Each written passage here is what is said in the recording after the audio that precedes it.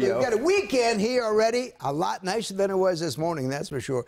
Westminster, Steve is 31, Justin 36 in Glen Burnie, Robert in Parole 35, and Phil Westminster at 32, freezing out there. 34 at the airport now. Our high, believe it or not, was early this morning, just before the squall line moved in. It got up to 61 degrees, believe it or not.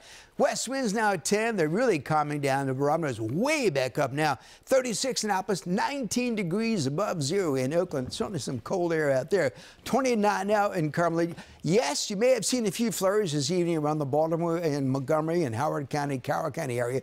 For about 2 minutes, we had some flakes. 39 Ocean City, 38 Rehoboth, and 37 over in D.C., La Plata as well. 33 up in Bel Air and Elkton at 34. Few snow showers that turn into some rain showers in Jersey. West of it, still a few very light snow showers. Northwest of Frederick, right along I-70 near Hagerstown as well. Still activity going on in Pennsylvania. This is all lake effect stuff. It'll eventually die down tonight as the winds begin to die down. So overnight tonight, generally clear skies. Right now the winds much lighter than they were earlier. The airport had a wind gust today of 51 miles an hour. Not associated with a thunderstorm. It's just plain, dry, northwest-west winds. 10-mile-an-hour winds out 17, 18, 90 in Frederick. So much lighter winds overnight. Still 26 up in Elkton, which is a little closer to that low pressure that's now up across eastern Canada, moving away. Still snowing across eastern Maine, but that's going to end. So we've got, let's call it partly cloudy skies tonight. Tomorrow, expect a lot of sunshine, at least for a portion of the day. And then in the afternoon, we're going to see another bunch of clouds beginning to develop as low pressure across Ohio begins to move toward our region. It's a weak area, but it'll cause some clouds late Saturday night, late tomorrow night, early Sunday morning, maybe 30, 40 minutes of some snow showers.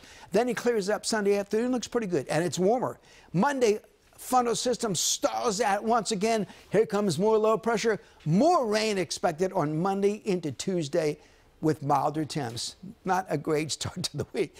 Overnight today, clear and cold overnight, 29 by morning with west winds very light. Tomorrow, 45, pretty normal for this time of year with west-southwest winds. We'll see a good deal of the sunshine first, then the clouds come back. 49, sun by afternoon on Sunday. Monday, good chance of rain into Tuesday, 51. 50 Wednesday, not a bad day. More showers Thursday, and then colder again, finally feeling like February next Friday. 44 down to 23 degrees. Okay. Have a good weekend. Bob, you sound pretty excited about that cold weather there, Bob. It's a very Take it easy now. Pump the brakes, all right?